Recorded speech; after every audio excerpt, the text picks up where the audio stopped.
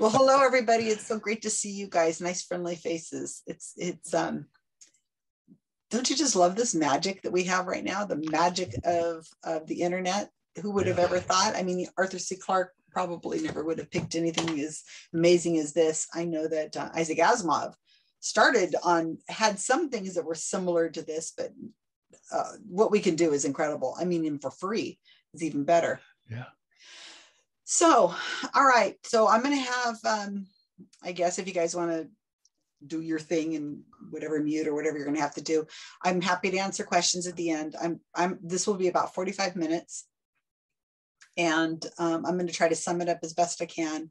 This is the first time I've done the talk on Operation Onion Ring. So I have no idea if it's going to be enough information that you guys will understand what happened, or if it's too much or what. So I look forward to your feedback later, because I'm hoping to do this talk other times in other places. So let's get to it, all right?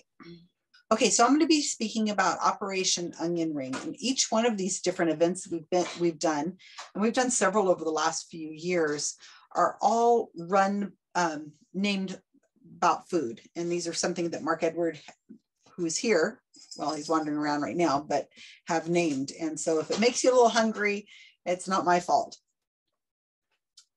So I'm going to define a few terms first. Now, this is a skeptic script, so you probably all know this already, but I'm just going to define a few things for you just so that we're all on the same page. The first thing I want to talk about is that I'm going to use the words interchangeably: psychic, medium, and grief vampire. Psychic is probably the word I'm going to use most often. It means somebody who's claiming to be able to speak to the dead. Well, I mean, it could be somebody speaking to dead. It could be somebody else who's just talking about, predicting the future or telling about your past or something of that sort. So it could be any of those and above. It could mean to a lot of things. A medium is usually someone who claims that they're communicating with dead people. These are dead people. Think about that. And a grief vampire is a term that Mark Edward came up with to a nice way of talking about persons who, we can't use the word fraud, we can't use the word con, any of those kinds of things, because we might get ourselves sued or something like that. But we can use the term grief vampire, and it really does fit them very well, because a grief vampire is someone who is going to prey, P-R-E-Y, on other people's vulnerabilities, their desperation, their loneliness, their lack of whatever's happening in their life that they want some kind of information on. They usually latch onto people and prey on them. And in all the work that we've been doing over the years, we found that almost all of the people who are victims of grief vampires tend to be sizably women. Not sizably women, but mostly women. I said that wrong. So a sitter is another phrase you'll see here I'm going to be talking about. It's just a sitter is a person who's sitting for the psychic or the medium. And they could be over the phone, they could be over email, they could be in person, it could be in a large audience, but usually the person who's getting the reading is the person referred to as a sitter. Now, these two phrases you've probably heard a lot. There are books written on cold reading, I think.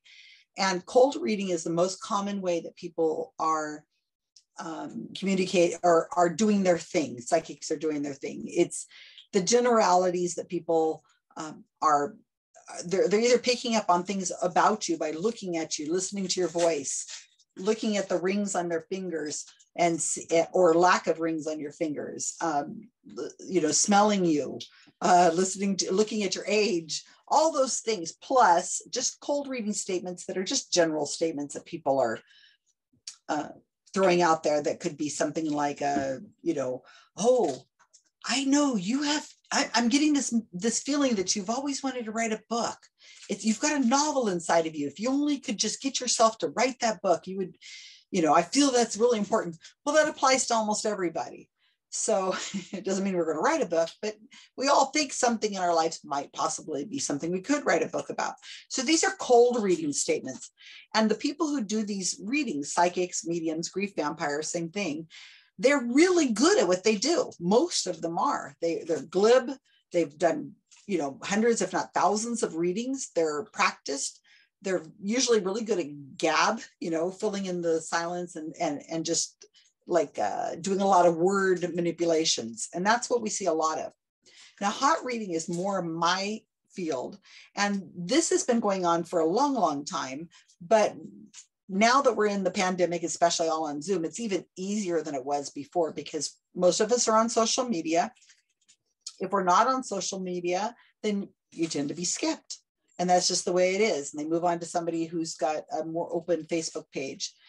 There's a lot of different ways you can do hot reading. I've written about this in several Skeptical Inquirer articles, including using Ancestry, newspapers.com, social media, legacy.com. And then there are private subscription services you could do that are kind of like private eye ways of finding out information about people. Everybody who tells me, oh, I'm not on social media, there's nothing they can find on me. It's like, yeah, well, if you were born, there's something that could be found. You probably had an announcement in a paper somewhere, and you've probably been mentioned in somebody's obituary somewhere.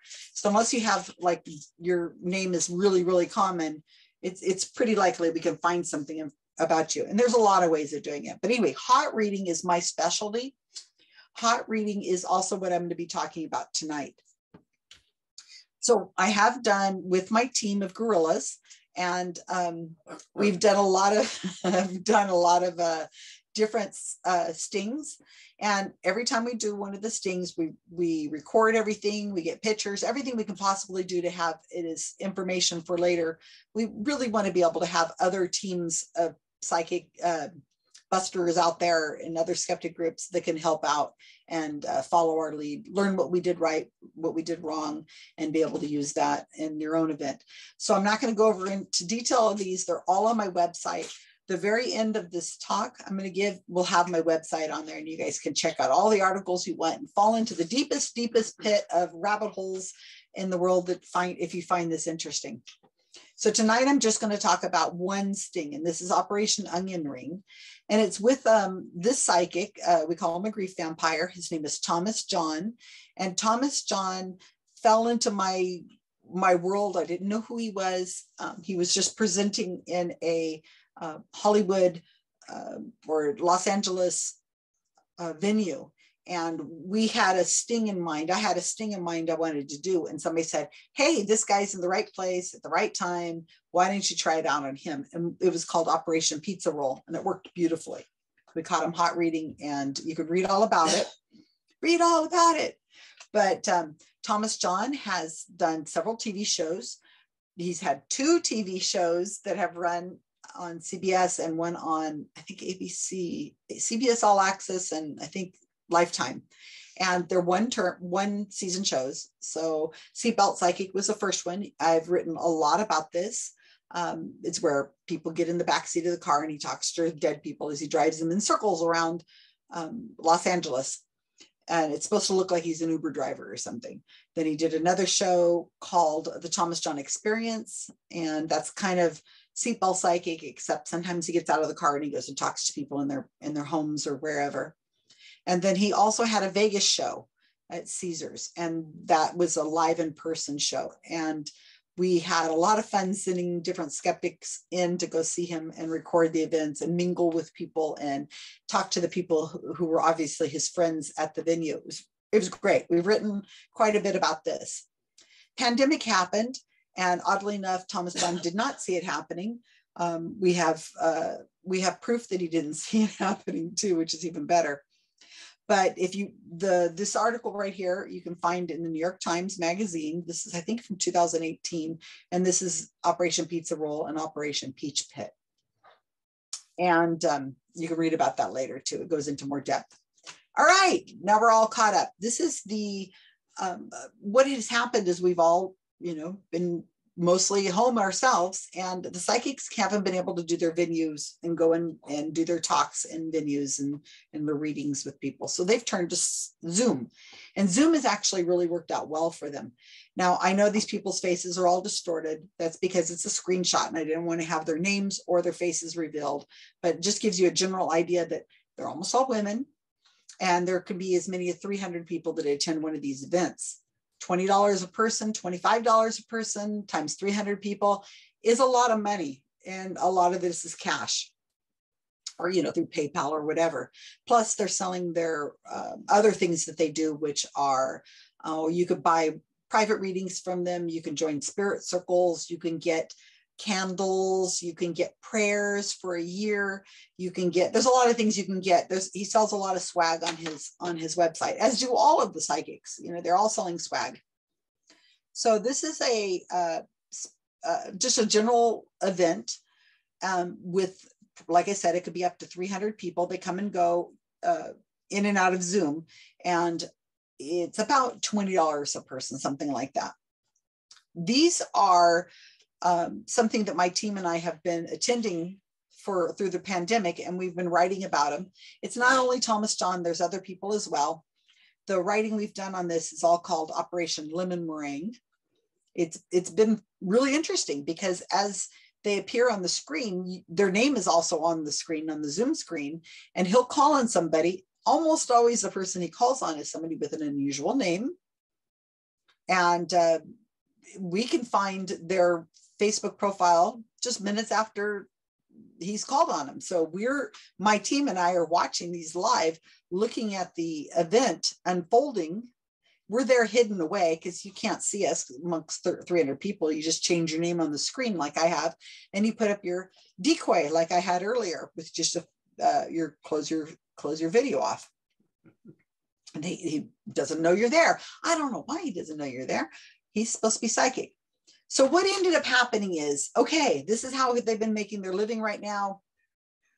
What are you going to do? We can research it. We can go and talk about it. We can get the information into articles. We can talk to the media. We can try our best to get the most information out about these people, but there's not anything you can do necessarily to shut them down. There's no law. You can't write to Zoom and get them to stop. So what he did is he decided he was going to cross what I call a very big line in the sand, and he was going to start doing readings for children. So he advertised this virtual circle for children back in probably December of 2020. And it was an 8-person event. And this is a spirit circle. It's going to happen over Zoom for ages 5 to 12. So that to me was really kind of not okay. It's one thing messing with a bunch of adult people, their grief and so on. I mean, it's a free world if you want to spend the money. I think it's not for me to tell you what to do or not do, but when we're talking about children as young as 5 years old, it just felt really wrong. So now what do you do? He's going to have the spirit circle in April. It was April 2021. And he has, he was advertising it. In January of 2021, he was announcing that it was almost sold out. He's got 8 tickets. How hard is it to sell out 8 tickets? So I and my team were just, how do we get this canceled? This is just ridiculous. And we couldn't figure out how to get it canceled. We wrote to the people who he takes the money from. I can't think of their name all of a sudden. And they just, we said it's exploitive of children. And they said, oh, that's awful. We'll get back to you, kind of thing. There wasn't much we could do. So I reached out to different people within our skeptic community who have like a bigger megaphone than I do. And I got a hold of Stephen Novella, who I'm sure you guys all know. I hope. He is a neurologist at Yale. I thought his academic title might have some weight. He's a neurologist and he's at Yale. And in the skeptic community, you all know him as Stephen Novella from the Science-Based Medicine blog, as well as the Skeptics Guide to the Universe. So I thought, all right, Steve said, I'll research it, I'll write something. And he did. He did put out this article. Basically, it says, it's probably not a good idea messing with the brains of children and telling them that they're in contact with their dead family members. It's probably not a good idea. It should probably be canceled. Okay, that's basically what it says. He says it with a much more academic and doctory kind of voice, which is great. I thought, okay, let's see if we can get Thomas John to cancel and refund the money to his other people, or just reach out, just do the adults, the mothers or something. Well, that didn't work well. And here's what Thomas John said. We had a couple people, why are we doing something for children? This is what I have to deal with, the crazies in the world. So, somebody said, why are you doing something for children? You're taking advantage of children. No, we're not taking advantage of children. We are having an event for children. Children are spiritual too. Well, there you go. So children are spiritual too. So, oops, sorry. So, what do you do at that point? He wouldn't cancel for that reason. He wouldn't cancel for, Stephen Novella doing a talk about it. He wouldn't cancel for any other reason. So, I'm kind of stuck. How are we going to keep this from happening? So what we did is we had a little talk, my team and I, and we did get a hold of somebody from NBC who was very interested in doing this, but she wanted to investigate him, but only her editor said that she wanted to investigate him only if they could attend. So as I'm trying to explain to her, we don't want this to happen. This is dangerous. It's not a good idea to have this happen, let alone how in the hell am I going to get a news reporter to attend? There's only 8 people in the psychic. That's 9 people in this event. How are we going to get a 10th person into the event? I didn't know what to do. I didn't know how to go about doing that. So I wrote another article or two, kind of just begging for help from somebody somewhere who'd be able to get some information out about this, and to be able to end this. And nothing happened. And in the end, I said, okay, let's do this. We got to attend, obviously, because we aren't going to know anyway. So here's what happens. Let me go back to the screen and I'll tell you what I end up doing. Screen share. Again, here we go. And a couple people. Come on, Thomas, I don't want to hear you anymore. Okay. So here's what happens is I went onto my Facebook page, and I love Facebook, actually. I mean, I know it's got its issues and its problems, but it's very nice to be able to connect with people. And I had asked on Facebook if there was anybody I knew who had somebody who looked like they could be 12, but was actually 18 that would be willing to be on this 2-hour event on a certain day at a certain time. So obviously it's time, a problem with time if somebody can do this. And on the right-hand side, this is Cherie and her daughter, Lilith. And they live in New Zealand. They're in the South Island in New Zealand. And I've met Cherie a few times because I've been to New Zealand to talk to the New Zealand Skeptics a few times. A really great skeptics group over there. And they have a conference actually coming up this weekend. Make sure you guys show up on Zoom for the Australian and New Zealand conference this weekend. So they said that they would participate. Now Lilith is 14, but she could look 12, and she's been doing some acting. So it'd be great for her to be able to do this. And they said they could be free at the time to do it and so on. So it was like, oh my gosh, we've got somebody. All right. So I'm like, okay, great. Now this is 4 days before the event. 4 days I have to pull this together. And now I got to come up. I have the money because we're a nonprofit that has some money in it.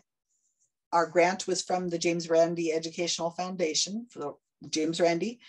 And I said, okay, now this is April of 2021. So there's a pandemic on. I'm not leaving my house hardly at all, but I have to get to the bank.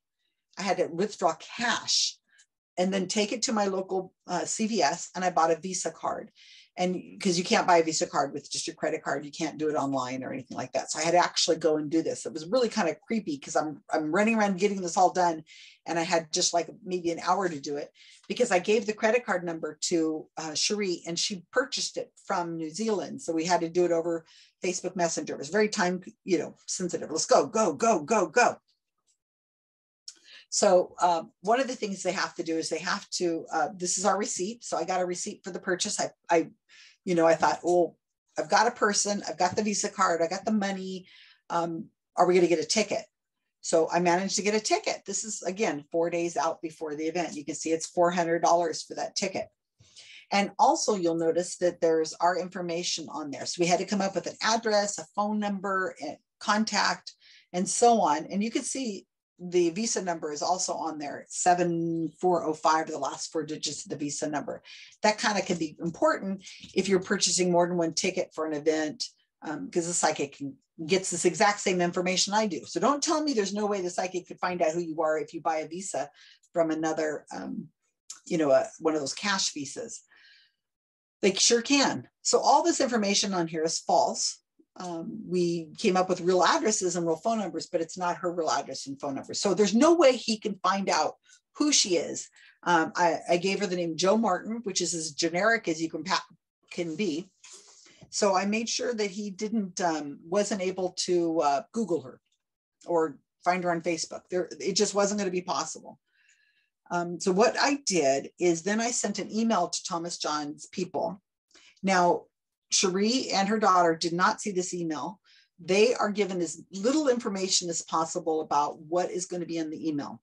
So what I said is, Kia ora, Thomas John, that's sending you greetings from beautiful New Zealand, which I hope you will visit someday so I can see you in person. And it went on to say, maybe a paragraph or two about how her name is Ida. We changed her name to Ida. How Ida's having a lot of problems in school because this pandemic's been very stressful for her. We're in New Zealand and her grandparents live in London and England, and we haven't been able to visit them for quite some time. Grandma died around Christmas time and grandpa's still there. And, we're really kind of nervous about my siblings that are taking care of grandpa because of reasons, whatever it was I gave. And I gave names for the grandparents that I made up. And her schoolwork has really just been awful because of the stress. So that's kind of more or less what I told them. I told them the name of my child and so on. And the email was completely sent through people who had looked it over who were from New Zealand. So it would look like it was written by a Kiwi. And that was intentional. But again, it wasn't Cherie or her daughter. They didn't have that much information to know what was on the email. This is how we're double blinding it. By the people who will be attending the event will not have the information that the psychic could come back later and say, oh, I was just reading your mind kind of thing. So the only people who are going to have this information are the person who received it, which would be Thomas John, or the person who wrote it, which was me. We did this before with Facebook, and that's how I've done a lot of my stings, by creating an extensive Facebook pages. But in this case, because we're 4 days out, I don't have time to create Facebook pages for a mother and daughter living in New Zealand. It just wouldn't have worked. We didn't have anything ready to go and we couldn't have gotten it. So what I've done is I funneled it down to just this little bit of information is he's given. That's it. He can't get it from anywhere else, not from her email, not from her name, not from looking her up on Facebook. It's not going to happen. So we've got our visa, we've got our ticket, we've got an email from him. We're ready to go. Okay, so this is super exciting. I was doing a happy dance. All of this kept going, okay, let's try the next step. Oh, that worked. Okay, let's try the next step. Oh, that worked too. So at any moment we were thinking we were going to have to call this darn thing off. So now the next problem, she can get into the Zoom room, her and her daughter, but how can I get into the Zoom room? How can my team watch what's happening? That's the next step. How do I deal with that? So Thomas John notoriously usually sends you a video of the event after the fact, after the event. But I can't rely on that because who knows, maybe we don't end up getting a recording from him or something. Also, how are we going to see in real time what's happening? Because remember that my New Zealand team does not have all the information on the email. So they don't know how to answer him if he asks a question. They don't know what is fact on the email and what's not. So what I and my team members did, JD Sword and Mark Edward, we created a messenger Facebook chat and we put Cherie in there. And what we're doing is we're having a conversation with her so that whenever Thomas John is going to be live on the screen saying something about a person in the family, like if he said, and who's Michael, she's not going to know what to say. So when we hear the plan is when we hear Thomas John say, "Who's Michael?" one of us would be able to type in the messenger chat, "That's your father," or whatever the answer is. Okay, I hope you guys get this, because it is a little complicated, especially if you haven't been following along on all the other stings I've done over the years. It's kind of like falling in the middle of a soap opera or something, and I'm trying to get you all caught up. It's not as scary as probably Game of Thrones is, but this is real life. So with that in mind, I've got to come up with a way of getting into the event and seeing what's happening. And my team members who are not here at my desk, how are they going to be able to watch what's going on too? So here's what I came up with. So you can see here on the screen, this is the New Zealand team. And on the screen, she has her name. It says Ida Galaxy J6 Plus. So we can write whatever we want on our screens. You see mine says a Gerbic, which is what somebody called me a long time ago. And I kind of think it's fitting in a lot of ways. The paranormal community has called me that. I kind of like it. But you can write whatever you want on your screen. So what the New Zealand team and my team, the Guerrilla Skeptics, practiced is we made sure that her screen said this name on it. And we practiced how this was going to work. But as soon as she signs in to the Zoom call, I immediately signed in because I have this Zoom link using my decoy. And I turned off my audio and I changed my name to Pat's iPhone. Okay. So now I'm in there too with all the other 8 participants, myself and the psychic. So there's 10 of us in this Zoom room. And my audio and all that's off. And the New Zealand team and I had practiced what to say if Thomas John brings it up and says, who's this other thing? We got to throw it out of here, whatever. If he was to realize that it was a problem, because he's psychic, right? Then we had it planned what we would do from then on. But one of the plans was if he brought it up, she was just going to say, well, I don't know. This is how I have to get into Zoom. My son or somebody set it up this way. And I just know this, my audio is here, my video is there, whatever. And he did bring it up, to be honest with you. He said to the team, and I have this all on video, he says, there's 10 people here. It looks like 10 screens, you guys, but there's really only 9 because the other one is just like I can't remember how he worded it, a throw off or something else. Just ignore it, he said. And because my video's turned off, he can't, it falls off the screen. So I'm never really shown on the screen whenever this is going on. He's got it turned off so that I just kind of am gone. And in the same way that all of you, Linda and Jim and anybody else here on the screen, JD, that has your audio and your video turned off right now, you're turned off. I can't see what's going on in your homes or anything of the sort, but you can still see me and you can hear me. And if you were psychic, you would think he would know I was sitting there staring at him, just like you guys are doing to me right now. There's more. So obviously he did not know. All right. So here's a picture of what my setup looks like. This is you can see that I'm sitting at the monitor. I am right now. I have 3 screens. And what I did is I put a little tripod right in front of me, put my iPhone on it, pointed it at the screen in front of me, put a charging cord on it so I wouldn't have to have that. And then I went to, when I had him on the screen, I went to my phone and I live streamed it onto Facebook. And I put it into a private group called Operation Grief Vampire, which is where my team, Guerrilla Skeptics, are located. And that place, we were able to go in and they could watch live what was happening from the comfort of their homes, wherever they were. And the other thing you can see possibly in this picture is I have a large camera off to my side. It was actually off screen, but it's on a tripod just pointed at the screen. Just another way of recording the video just in case something did happen. I mean, it wasn't the greatest quality, but it was something I came up with 4 days out. Remember, this is all happening. So, and then here you can see, this is Mark Edward. He's in our living room, and he's got it up on his laptop, and he's just kicking back watching the event show, happen. So he can watch, because he's on a live feed that's being broadcast to a private room on Facebook where my team is actually watching. And then my team is able to communicate. I have a couple team members who were able to communicate to the New Zealand team. So I hope that isn't super confusing. All right.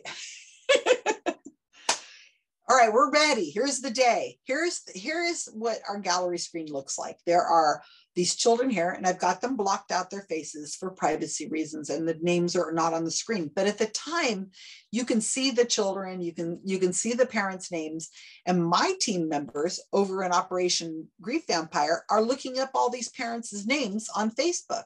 And I think we found all of them, but like 2 on Facebook, and we could see what was going on in their lives, and we could see and hear. We could look up obituaries, we could do anything. We had 2+ hours to handle these readings, and we're watching them. And there's Thomas John here in the right-hand corner. And in the lower left-hand corner is my New Zealand team, Ida and Pat Martin, or Ida and Joe Martin. I can't even remember right now what we called her. It was so generic. So, we're ready to rock and roll, right? Okay, so we're ready to go. So we're sitting here watching this, just like you guys are watching me right now. He couldn't hear me, and I couldn't, but I could hear and see everything that was going on. Now, I'm not going to go into great depths about the readings, because they're all on the article that I'll show you at the very end. I sum up every single one of the 8 readings in a little blurb.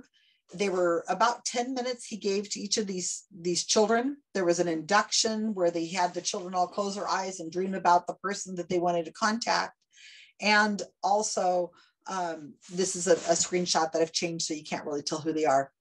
The person in the middle and the bottom, that's a little boy, and he has very long hair. And Thomas John called him a girl multiple times, and until his grandmother, who's his guardian, said, no, he's a girl.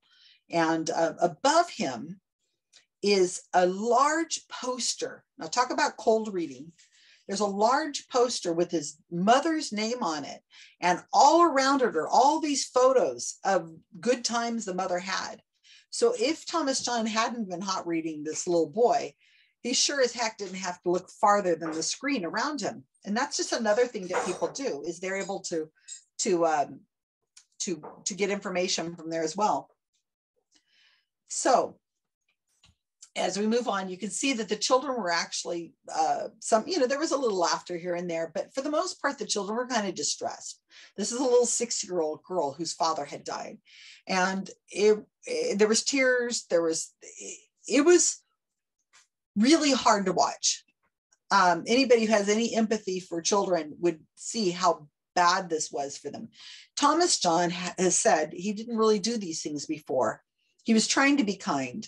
He was trying to be nice to the children, but you can tell that this was it was manipulative. He was trying to talk them into becoming psychics in the future, and so on. But here's a little 12-year-old girl who's crying her little heart out because she's no longer seeing the dead people in her family, which her mother really wants her to do.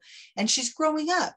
These children are all starting to let go of their grief. They're forgetting their family members. They're forgetting, how the grief. The parents haven't necessarily, and they see this as kind of a identity for their child, to have this this relationship with the child, to be able to see their child as special. There was one little boy, the little boy I was showing you earlier. He had said when he was little, the kid's 6.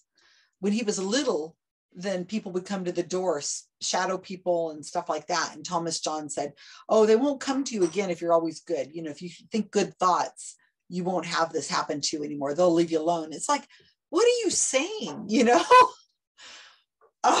was awful. I had to watch this video so many times. We had it transcribed. Rob Palmer transcribed the whole thing for me, which was fantastic. And so I have in depth what's going on the article that I'll give you at the end. You can see how the children are just kind of like, they've been on Zoom through this pandemic, and here they are just bored to tears for 2.5 hours listening to these other readings. I had to watch as well as my team. It was something else. So when it got to the time to do our reading with our New Zealand team, he was spot on. He went right on it, just exactly what was written in the email. Your grandmother this, your grandmother that, something about you being in London. And then he had to fill out 10 minutes because everything in the email took him about 2 minutes to read. I mean, he put it in his own words. But so to get to get to the next part, so what he's doing is he says to the team that hold on, I lost my train of thought for a second there, that the New Zealand people, he's going through reading all of it to them. He's using his own words, but he's like filling it up with the rest of the information by adding like 8 minutes of stalling, and then somebody who had a garden, somebody who liked flowers and all that other stuff. Okay, so that's where we are with the New Zealand team. He had it right on the button, exactly what was in there, because there was no other information he could have gotten. It was all from her. So that was the end of that. Now, there was another reading a little bit later. There was another reading that was a little bit right after them, and it was another team, a mother and daughter group. And they had, here they are in the left-hand corner down here at the bottom. And this is Julie and Jasmine. Jasmine's the 12-year-old. And they were at the event also. Now, we couldn't find any information on Julie and Jasmine because they had such generic names. But he was spot on, apparently, about their reading. He was able to give them information about her brother, Jasmine's brother, who had left the house. He was not going to participate in COVID protocols. He didn't want to get vaccinated. And it was very stressful. She was having problems with school. Oh, and her schoolmate's father died of COVID. And so Jasmine was very stressed out about COVID and how her family wasn't protected, and on and on. So Thomas John comes in and he makes her feel good. Archangel Gabriel and Michael or whoever is watching over her. She has a hawk, spirit hawk, that's watching over her. And he gets in touch with her brother, connects to him. He sits and thinks about it. He says, yeah, I've got your brother here right now, and he's going to lead his own life, but everything's going to be okay. You're just going to have to trust that it's going to be all right. Let's just move on. Life is going to be good. Draw or write or whatever it is he saw her doing. I don't remember at the time, but it was, they were like, oh yeah, that, it makes sense. Right at the very beginning of their reading, though, one of the things he told them was, there's a family friend that died of COVID. And Jasmine and Julie are like looking at each other like, no, I don't know anything about that. And he says, it was a friend of your friends. It was your father's friend.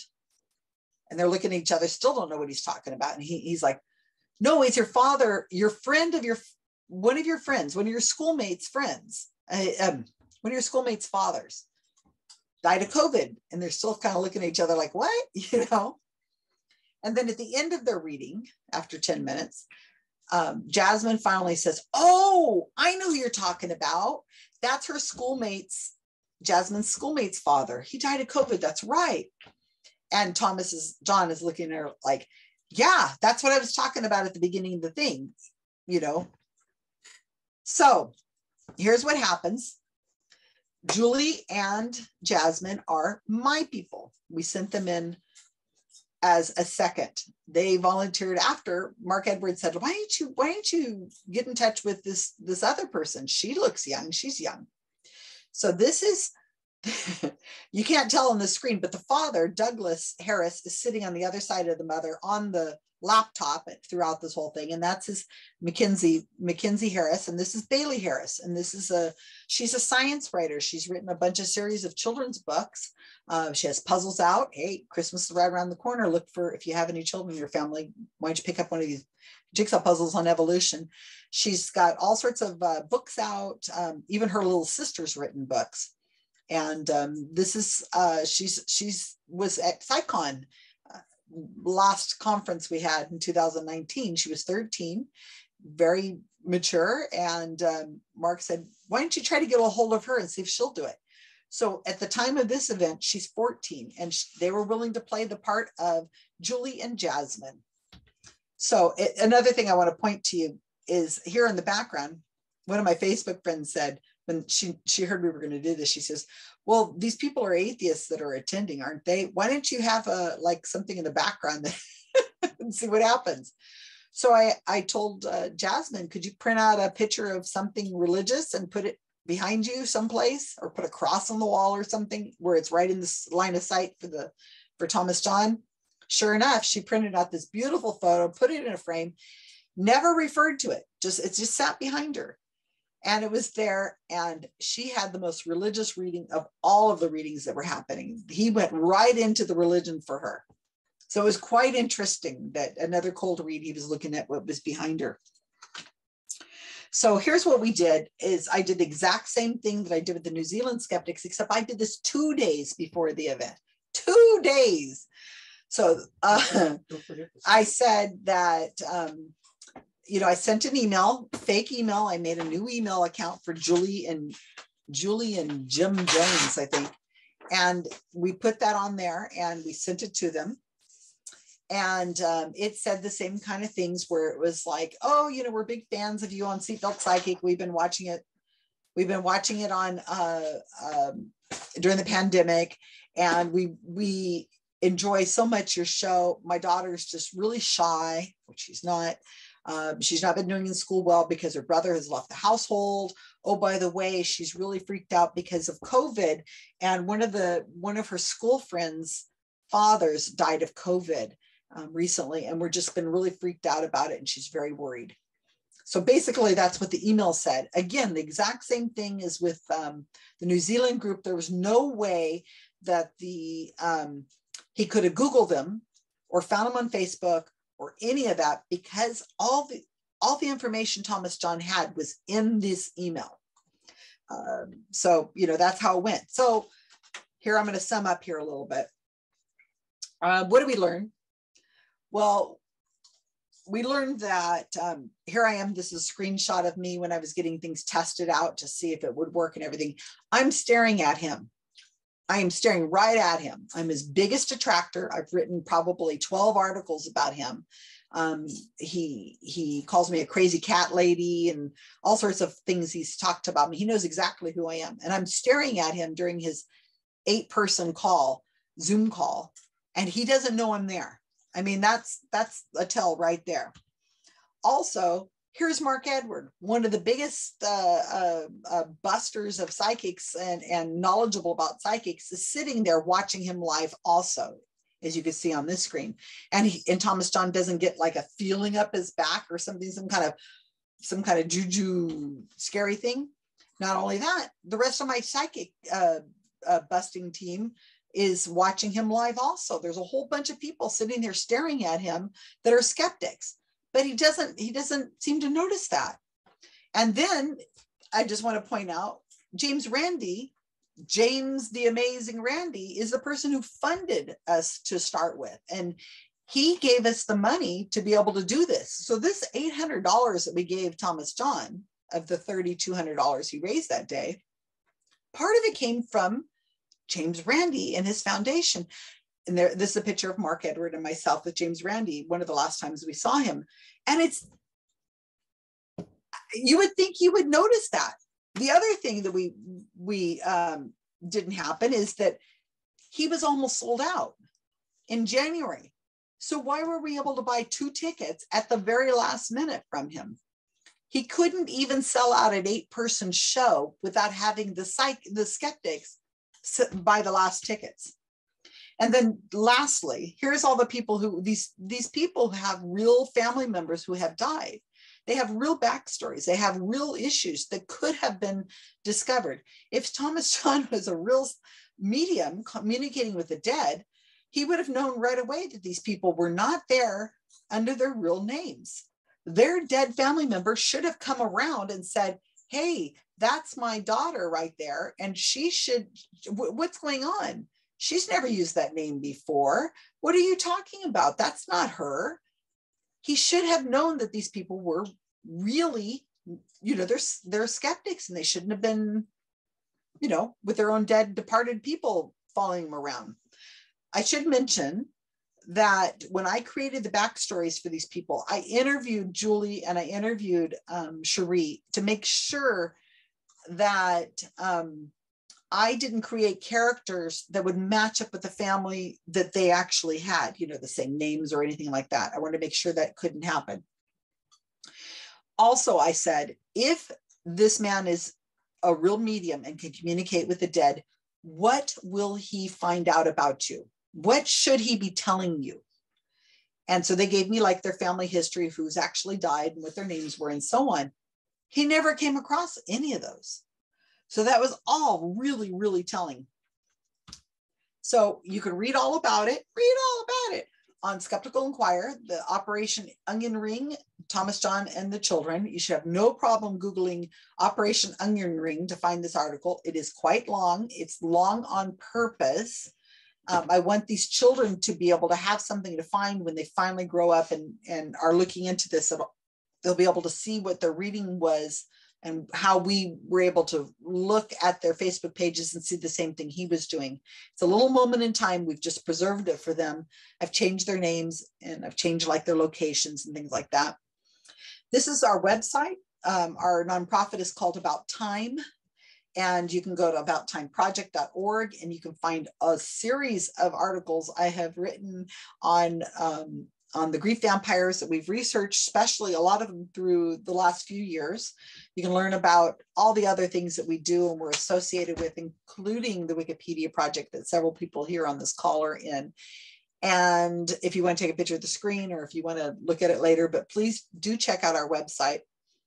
And that is my presentation. Thank you so much for your attention. I'm happy to answer any questions you might have. What was the vampire's reaction? Well, we know that Thomas John, what Thomas John said?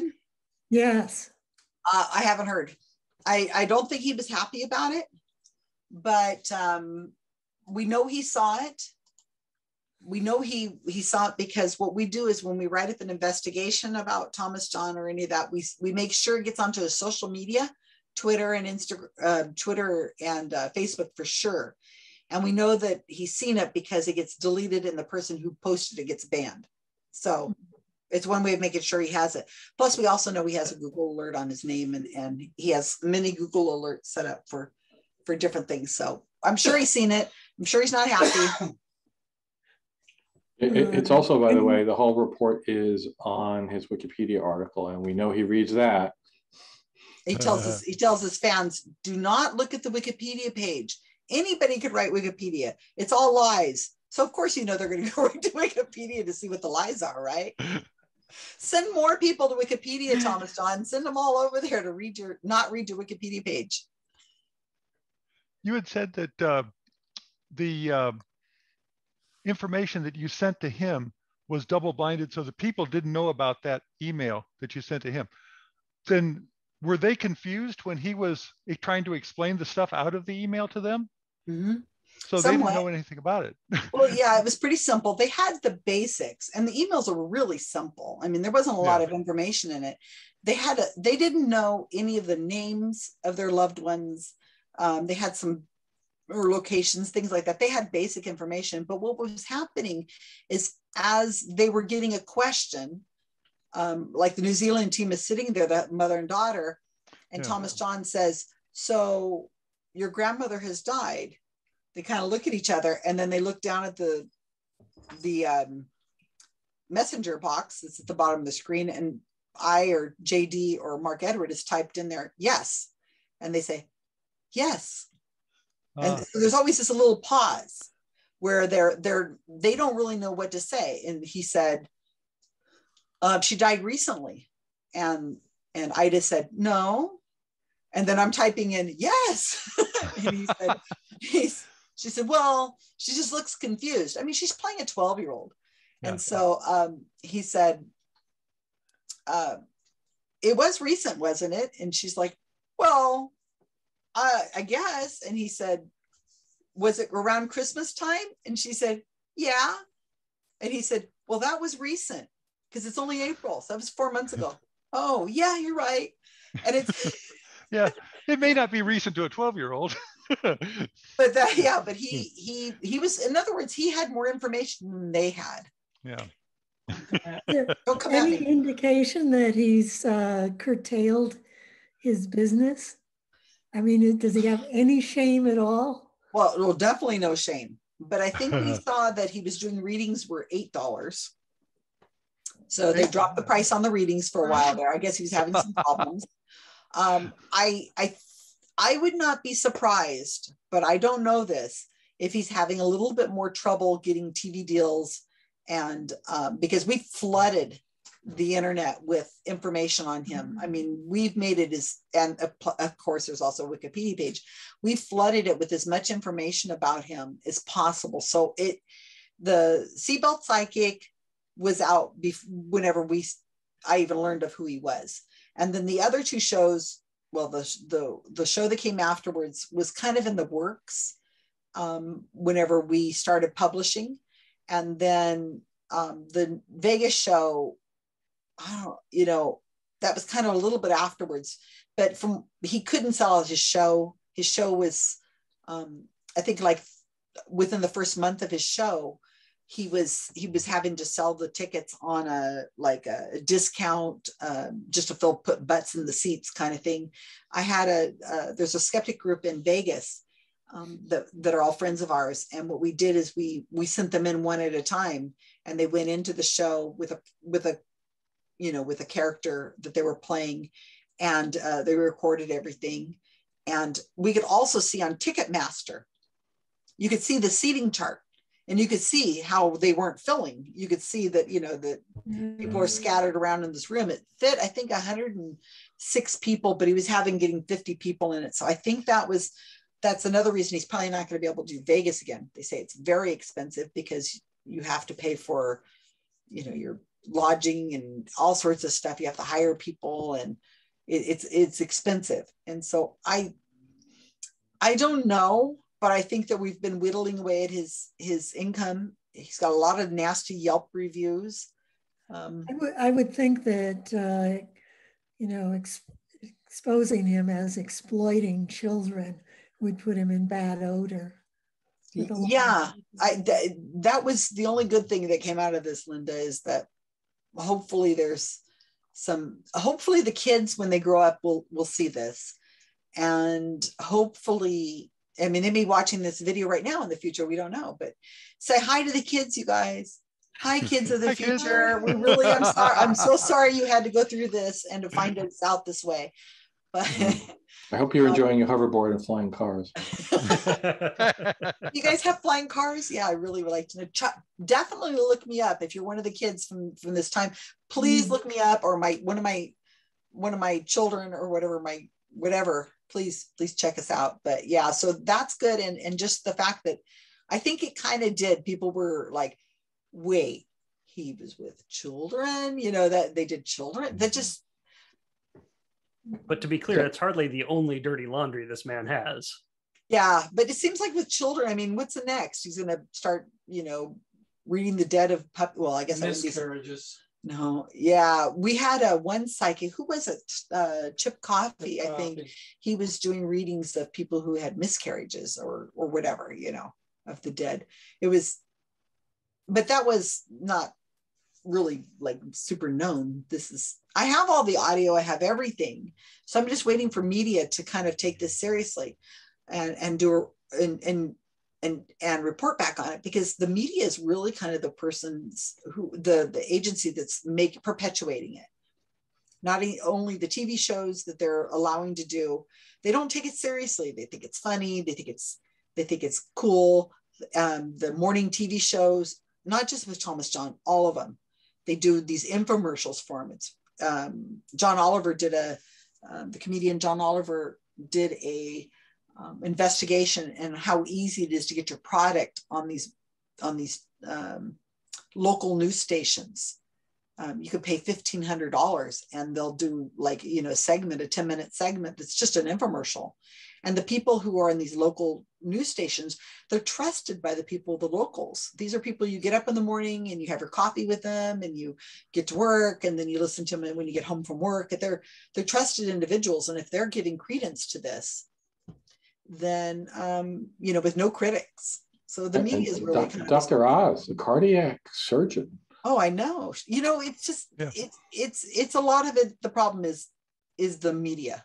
And I love the media. I love the media, but in this case, it's really been the bane. And until they take it seriously, I think this is going to be constantly going on. If not this, it'll be something else. Right, Linda? Attachment therapy and who knows what. It's just, until we can get the information out where the public will be able to go, oh. Maybe you need your own TLC show where it's like To Catch a Psychic. Thank you, Jessica. Know somebody.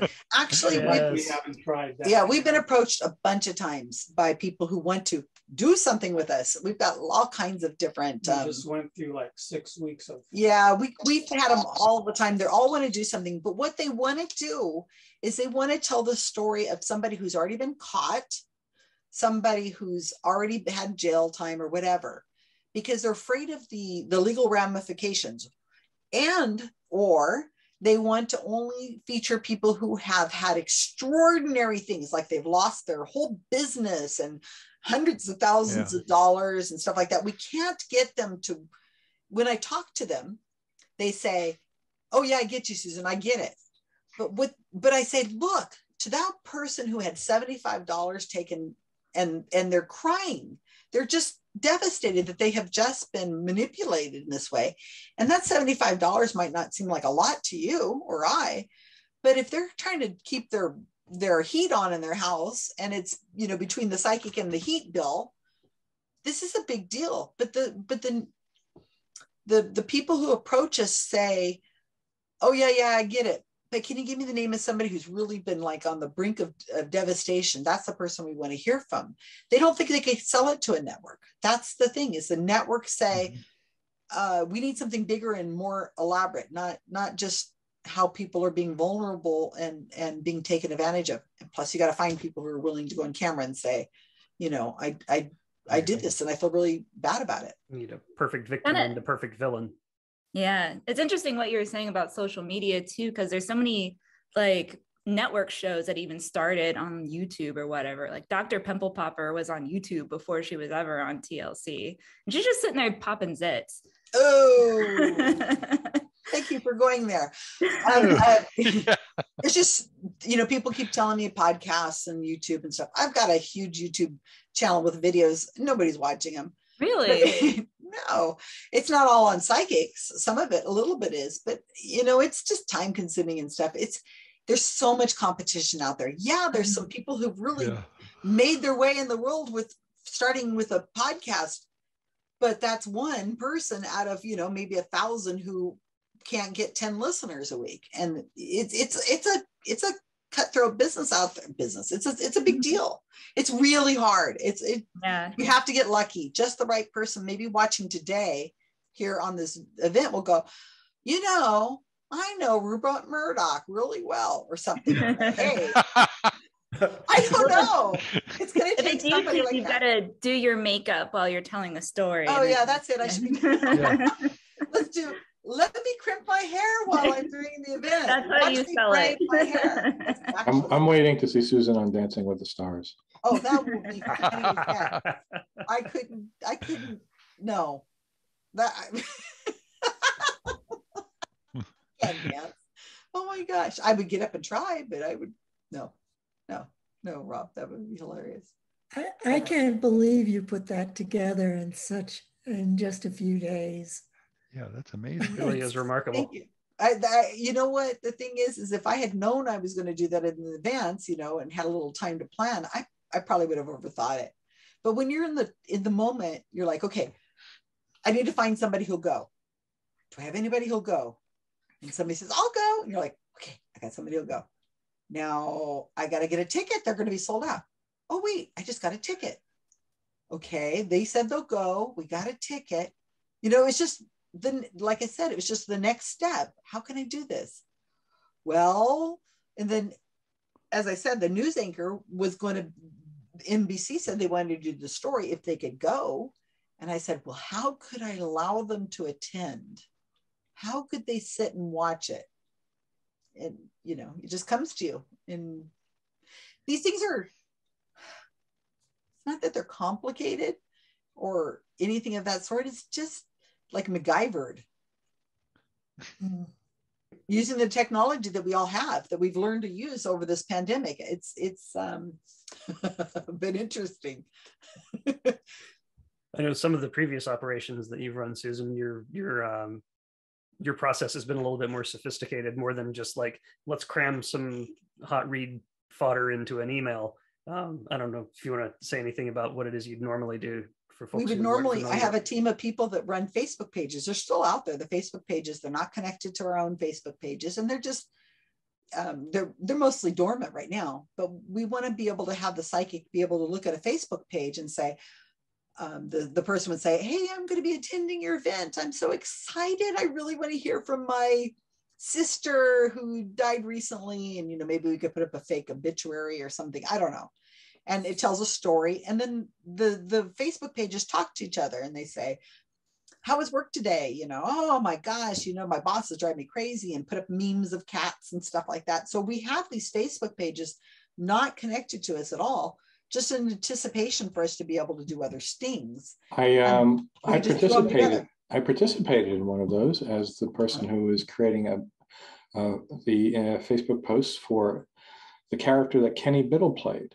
On Operation Peach Pit. Actually, can I share my screen? I'll show you one of the posts that I put up. So this was Kenny Biddle was playing Ed Caffrey when he went to Matt Fraser's reading.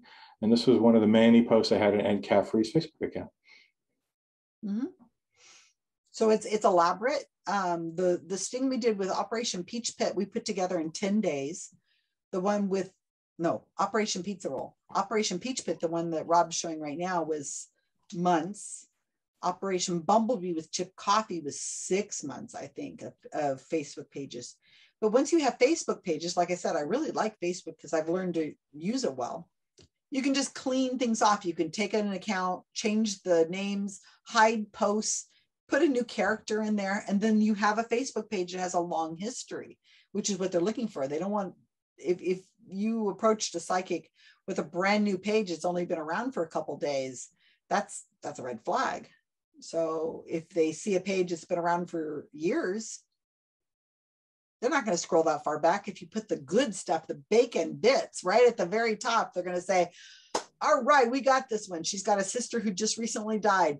Cross it off. What's her name? Okay, good. Let's go to the next person. And that's all they need to know. That's how we do it. Mm-hmm. So what kind of parents, like what are the parents like that take their kids to a psychic? Like what was like their reasoning or their way of operating? Yeah, Romero, that's a good question. Nobody's asked me that before. So these were all women. As I said, one was a grandmother who had assumed the guardianship of her grandson.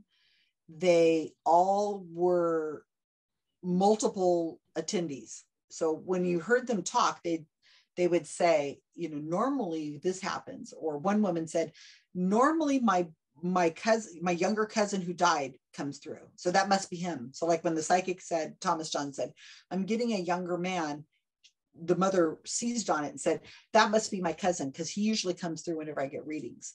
So it was often that these people attend.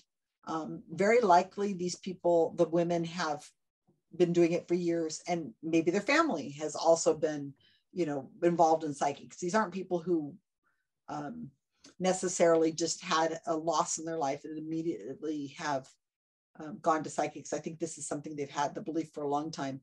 They want the children to follow in their footsteps. That was clear. It was also clear that the children didn't necessarily want to be there. One little boy was trying to explain how to use Zoom to his mom at the beginning. That was hilarious. He tried to mute when we were just waiting to get into the event, you know, waiting for Thomas John to be ready. And he hit mute. And the mother's like, don't mute it. I want to know what's going on. I want to be able to hear. And he's like, no, Mom, we have to to mute so they don't hear us. So you could hear him arguing with his mother. He was obviously far more events than she was in a lot of things. And then we had another one. One of the little girls who was crying, I showed you a picture of her crying. She was 5 or she was 6. Her mother was a medium. We found her immediately. She has a website where she gives readings, but her older son, I think he might've been 8 or 9. He was the one who was originally signed up to attend. And he said, I'm not doing it. I am having nothing to do with it. And Thomas John said, he's just not ready yet. And so she roped in her 6-year-old daughter. You're all like shaking your heads. That's how I feel too, you know. In a way, they're also preying on the parents that believe this stuff. Mm-hmm. Well, it was clear the mothers were the ones that wanted to go. They're the ones that wanted the reading. They just asked one little boy, I think he was 9. The mother said, he wants to hear about his grandparents that he never met. Right, honey? And he's like, yeah, can you tell me about my grandparents I've never known? They died before I was born. And Thomas John told him. It's like, kid didn't care. It was what the mother wanted to hear. And another one, this is funny too, because Mark Edward used to work on the 900 lines. I don't know if anybody remembers that. And he said that when you're paying $3.99 a minute and somebody calls in, they are going to be right on you. You know, you get in, you got your call, here's the psychic, you're talking to him, and the person says, and the psychic tries to tell you so here I am to talk to you about, do you want your lucky lottery numbers? Do you want to know this? Do you want to know? And they're like, I want to hear about this. Tell me about my love life, quick. You know, and they get right to the point because they're paying $3.99 a minute. And so one woman, Thomas John started to tell her, you know, it's standard reading is, I'm getting an older person, an older male figure who could be a father figure, or it's an older female figure, you know, it just fits anybody. And he started in on that with this one mother. And she says, stop. He wants to hear about his father. Oh, she wants to hear about her father who died a few years ago. It was like, you know, I'm paying $400. I've been on this call for an hour. You finally got to me and everybody's only getting 10 minutes. So let's get to the gist of it. Let's see. Tell me about my husband who died.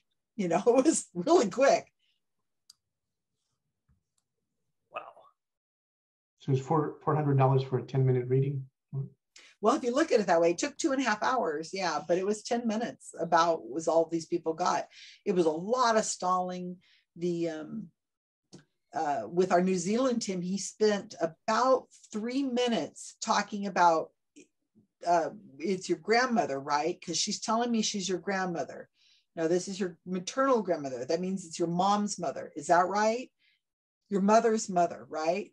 And that's the one that is your grandmother, because that's what I'm getting is she's your maternal. I mean, he went on for maybe 3 minutes, kind of in that same vein of trying to figure out what he was going to say, and he was stalling, or maybe somebody was looking it up. Maybe he hadn't read the email. I think I wouldn't be surprised if he didn't read the email until right before, and somebody's feeding him the information and saying, it's a grandmother in London. This is her name.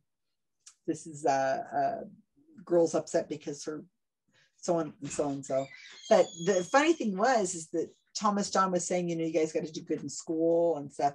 And the mothers are telling me these kids are great. They're A students, and whatever the equivalent to an A student is in New Zealand. She's doing fabulous. She's just, you know, top of the class, honors and everything. And he's trying to say, oh, your grandmother's telling me you're not doing well. And one had the New Zealand grandmother was telling her memories of how something to do with cupcakes they baked together. I think one of the other kids was a kite. Now I'm not kidding. He said something about a kite. Either you guys were a memory that the father had of them flying a kite together, or watching somebody flying a kite, or maybe you're flying a kite now and that's what he's talking about, or maybe it's a drawing of a kite. I mean, it was just that bad. It was horrible. Did the women seem satisfied at the end with Yeah, they did, huh? Yeah, I don't know if they felt like they got $400 worth. I don't know how big of an impact $400 was on these parents. Yeah, so that's one of those cognitive biases, right? Where when you sink a lot of money into something, I forgot the name of it, but if you sink a lot of money into something, gambler's fallacy. Oh no, not the gambler's. Sunk cost, right? Sunk cost. Thank you, you, Jeff. Should know this, Rob. I should. Sunk cost fallacy. Yeah. So if you sink a lot of money or time and effort into something, you're very reluctant to admit you made a mistake. In fact, you'll sink more money in it to confirm to yourself that it's true. Yeah, absolutely. So they were unlikely to have done it. These are the kind, but now I've been writing about Thomas John and others for a while. I am getting emails and messages from people who have started to suspect them. Something happened, and they'll write to me and they'll say, I Googled him. I found his Wikipedia page. I was looking to see how old he was, or I was wondering if he has children. I was just some, either they were curious about him for something that had nothing to do with being skeptical of him, or they were looking, saying something didn't feel right. And then they like Googled his name and then the word like scam or skeptic or something like that. And they'll write to me and they will tell me. And it's pretty sad, some of the things that these people have done, or how manipulated the sitter feels. And one woman wrote to me, she said, I gave him, I think it was $1,400 to get a reading as an emergency, because you can pay more and get your reading quicker. And she says that then I Googled him and I realized what was going on. And she says, now I feel really stupid, but I think that what he's going to tell me, what did she say? She says, now he's gonna Google me and he's gonna find the information really easily. And I Googled her. Sure enough, she'd done a newspaper, she'd done a couple interviews in her town of New Jersey. I think her son had shot his girlfriend in a parking lot and then shot himself. So it was murder-suicide. He had a lot of mental issues that the girlfriend had been trying to hide from everybody. And he had a gun and he killed her and himself. And so she went and did an interview, and the girlfriend's mother also. So they've been in the news a lot in their local town, and the reports were easy to find. So she says, I know exactly what he's going to tell me now. So she was upset. She's trying to figure out how to get her money back. I kind of helped, I hope. But she'd bought tickets to go see Teresa Caputo. So that's the other thing. I can show you how this is being done. I can expose the psychic you're talking about, but it's not my psychic, right? That psychic, yes, but not my psychic. Teresa Caputo, oh, come on now. She's the real deal. She's on TV. Great. She's real. But I can tell you how bad this is just from an experience a week ago. Yeah, it was last Monday. There was a person on a Zoom session, it was a recovering from religion discussion, and it was at the end of the day. There were maybe 15 people online, and I had done a "What's the harm in believing in psychics" presentation, which someone brought up, and then a woman, a young girl, probably young 20s, said, "Wait a minute, before you guys disparage psychics and mediums, I am a psychic medium." Okay, and that was a little awkward because I was co-hosting at the point, and I didn't want to put down a client, right? But I said, well, okay, maybe you believe you have these powers. I do have these powers, but okay.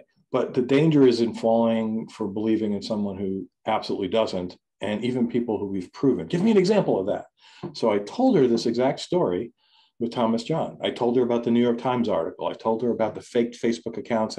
Well, maybe he was just having a bad day, and then he really is psychic and he's a medium, but he knew he wasn't going to perform well that day. That was her explanation. We only hope that maybe she thought about that later. I hope so. But if she believes she's psychic medium, there's no chance in that, really. It's very sad. There's only three things I think we can do. The first, and anybody who's an activist like Linda here is, the things are, first off, you have to inoculate the population so that when they get into this situation, that they're going to need some sort of medical therapy or a psychic or whatever, that they say, oh, I remember hearing about this before, and those are tricks of the trade and this other kind of stuff. So you have to give them enough background so that when it does come up, and it might, they will say, not this, that's there. Wait, let me go back and look that up. What was that person's name again? Let me look at the Wikipedia page or something. So you have to inoculate them. We need to teach our children to think critically. And that's really kind of hard because we don't have a lot of kids that we could have control over. And the schools certainly aren't doing it. And we have no controls, schools, obviously. And the third thing we got to do is we got to make these media companies understand that there's serious harm going on when they're perpetuating cupping or facilitated communication or anti-vax or, all this stuff, that they have a role in that, and they can stop. Just because they think they're entertaining, they need to say, in the past we've done this kind of stuff, but maybe we should probably be a little more responsible and not air that kind of thing. More puppies and kittens. Some things are worth more than eyeballs and clicks. We need to find a way of making eyeballs and clicks for the stuff that's real, and I don't know how. All I know is I can do these stings, and hopefully they're entertaining enough. Somebody's going to have to do my story and put it together. JD Storm did, Sword, who's here right now, he's just blacked out. He did a talk for Operation Onion Ring, what I just gave. He did it in 15 minutes for Skeptical. It's not out on video yet, but he summed it all up in 15 minutes. So he did a really good job being able to do it. And I'm struggling with 45 minutes. So I got to cut back even further. But I think there are people out there who have more skill than I do on how to tell the story quickly and could edit it down. Thomas Westbrook from Holy Kool-Aid did a video for Rob, if you want to put that in the show notes. Yeah, I'll look for that one. Holy Kool-Aid, he did one on Operation Onion Pizza Roll, and it's hilarious. It's, I think, like 12 minutes or 7 minutes or something like that, and it's got few 100,000 views already, 300,000 views, 400,000 views, but he was able to sum it up in, with clicky, cuts and angles and funny memes and stuff like that. He was able to do that so that anybody could watch it quickly. And he's really good at that stuff. Yeah. So there's people who are very good at this stuff. Like Jessica was saying earlier that, I should probably have a TV show. Oh my gosh. Like I said, we've been approached on it, but I don't think I have the skill to be on the camera and be the person talking necessarily. They need somebody who's actually, this is their thing, and edited. Super low effort. You could get on TikTok. Yeah, I did a few TikTok things, but again, you're one of 100,000 people. We do have a TikTok account. It's called Gorilla Skeptics. I've got 4 videos up there. Mm-hmm. Ooh. We've done TikTok. I might look old, but I got some youth in me. Yeah, I love TikTok. I don't care what anybody says. I think it was great. I think it's fun.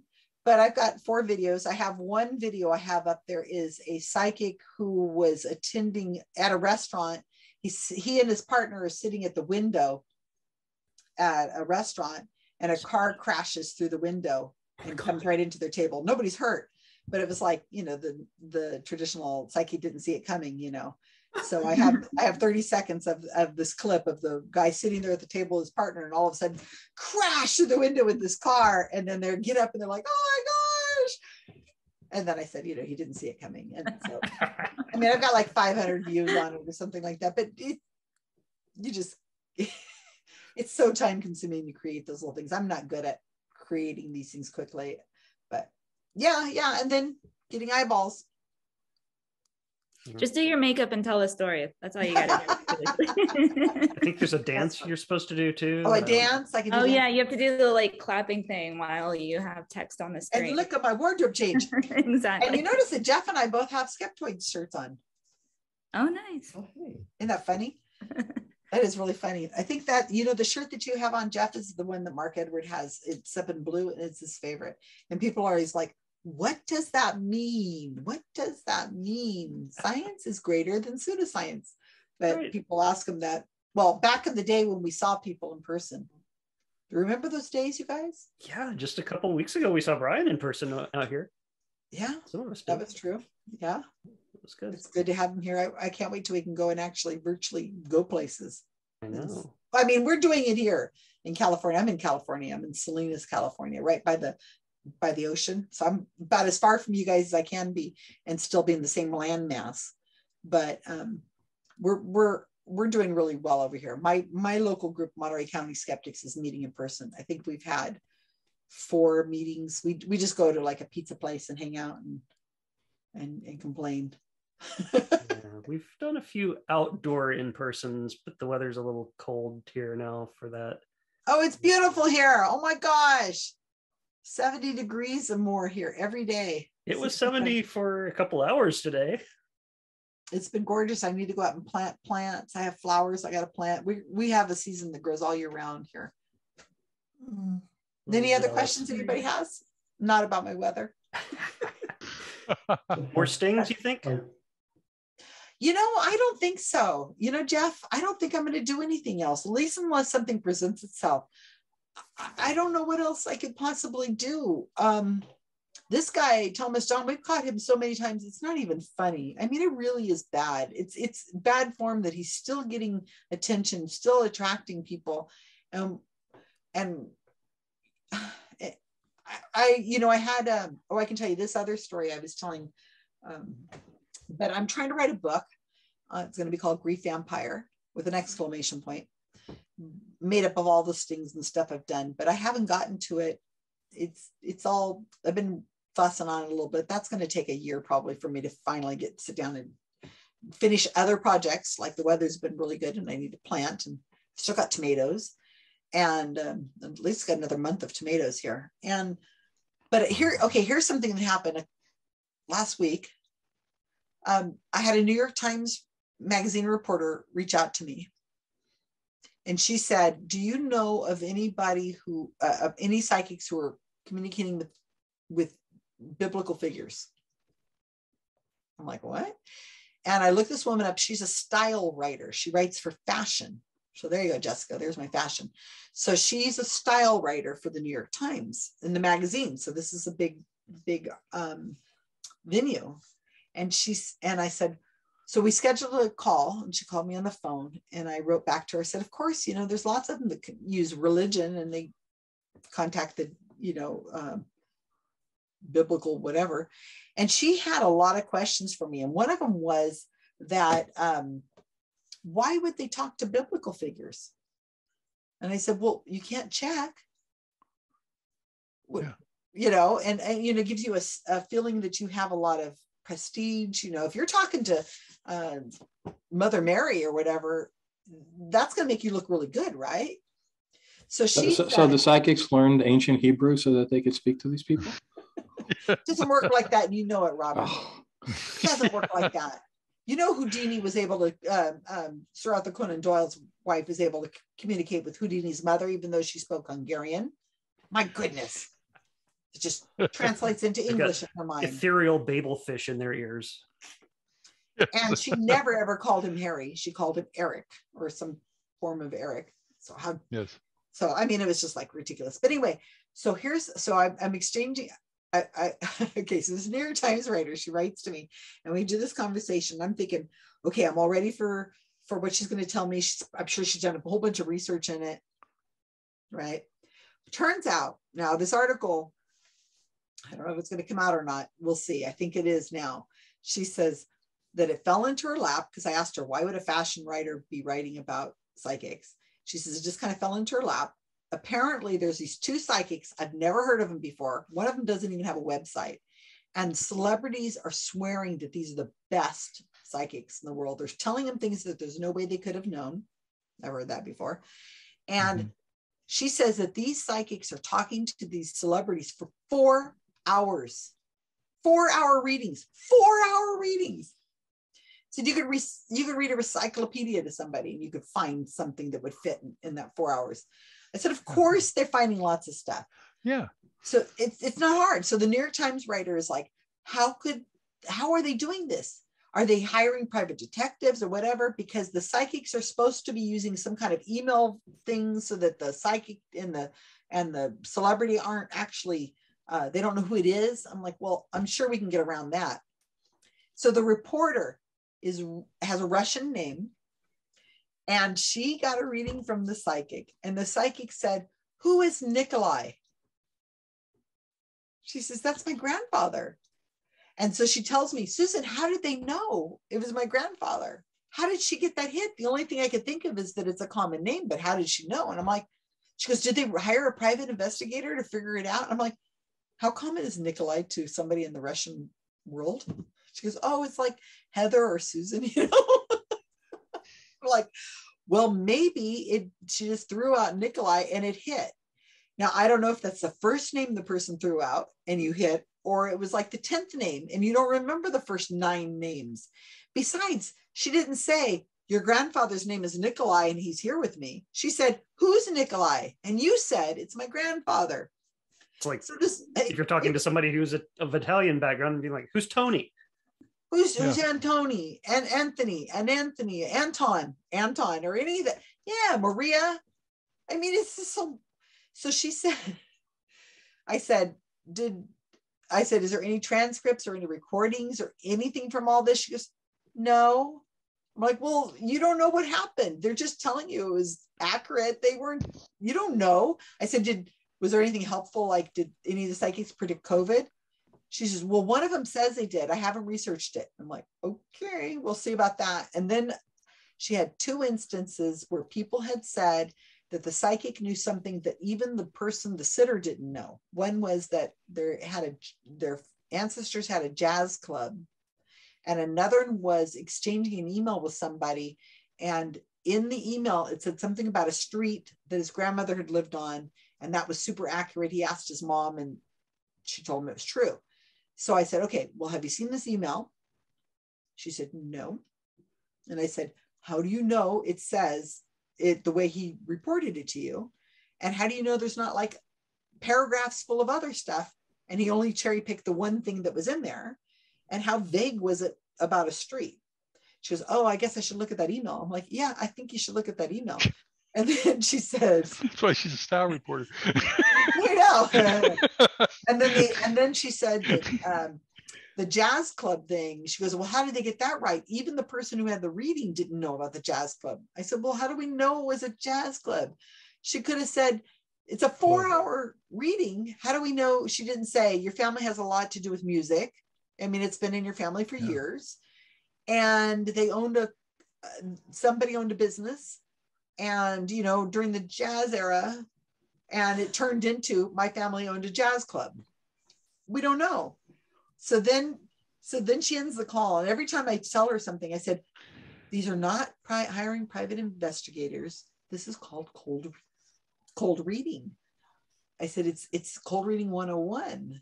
It's you can't get any more clear. And she'd go, oh.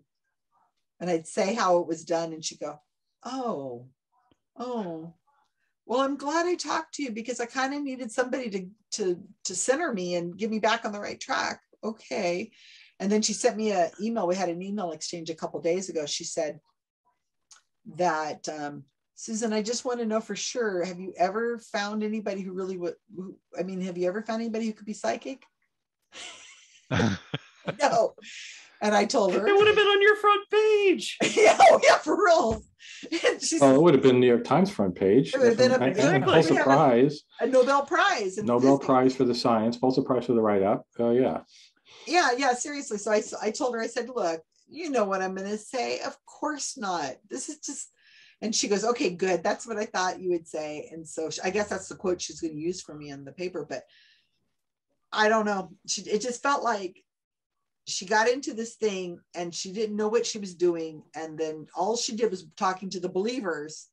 And then after she's done extensive research and listened to these people talking forever and did her own reading or two with these people, then she finally says, oh, I guess I should talk to the skeptic. And she was smarter than David C. Smalley. Yeah. You want to talk about that one? You can say, go ahead. So I don't know if you know who he's a podcaster. He used to have a podcast called Dogma Debates, and I don't know the reason, but it changed to his own name. And I was going to be on to represent Recovering from Religion. And in the interim, he said, you should listen to some of my episodes. So I happened to see one with a psychic. So I listened to it. And he was being cold read, and he opened the podcast something like, this is, I mean, I don't necessarily want to say this is real, but she either has a nephew who works for the NSA or I don't know what to say. And that's how he began it. So there was that leading into it. And it was just, oh my God, how did you do that? How did you give her this? And at the end, she got to promote her business and all this kind of stuff. It's like, how did you let this happen? So I wrote him that. And then I actually copied what Susan said about it. And he basically said, fuck off. You guys are never going to come on this show. He didn't like being told because he thought he was. Yeah. He said his argument was, I know what people like to hear on my podcast. Yeah, yeah. When you have a podcast I run for 10 years, then you tell me what to do. Right. Right. So, that's how it was. So. All right. Anybody got any other additional questions we want to add on? Nothing? All right. Well, thank you, Susan, for being so generous with your time. This has been a real blast for all of us, at least speaking for myself, it has been. And I hope we can have you back down the road. Oh, yeah. Well, we do lots of other things. You guys, thank you so much for having me here. It was a lot of fun. And it was nice to be able to do this talk for a friendly crowd so that I can see where I got to cut things out because I got to get it down a lot shorter than this. I hope it was understandable before I got to the Q&A. Did you guys kind of get it? Or did you need me to get to the Q&A to answer further questions? Was there enough information in my talk is what I'm trying to say. I think there was enough information. I think so. Yeah. Somebody who didn't know what was going on, who hadn't read the article, hopefully they would have gotten it. I got to trim it even further, but boy, it's a lot. So I signed up for the Australia conference. Yeah. Come on, you guys. Let's go to Australia and New Zealand. I'm going to be on a panel on Saturday. And it's technically Friday here, like 4 p.m. Friday to midnight, and then Saturday 4 p.m. to midnight. Right. So you guys, this is the chance we have that everything's virtual. You might as well sign up. If you don't get to attend in person and participate, then you can watch the videos later. But this is a rare chance we have to be able to see what's going on all over the world and be able to do talks. Like I'm talking to you guys in North Carolina. Isn't that great? Yeah. Awesome. So let's take advantage of it. So. And you might bump into the magical, skeptical fairy godmother angel from the internet while you're there. I think she's going to be busy. I think she's supposed to be doing her thing. I think wasn't that what it was? I think so. Yeah, she's supposed to be busy doing her thing that week. But one never knows. She can just turn up. She could pop in. All right. Well, thank you guys. I appreciate it. This has been really enjoyable. Thank you very much. Very good. I appreciate it. Thank you. Thanks so everybody much. for coming out. Have a great night and happy Thanksgiving. Yes, thank you. May see some of you next year. Next week at Culture Club, but if I don't, I totally understand. Good night. Good night.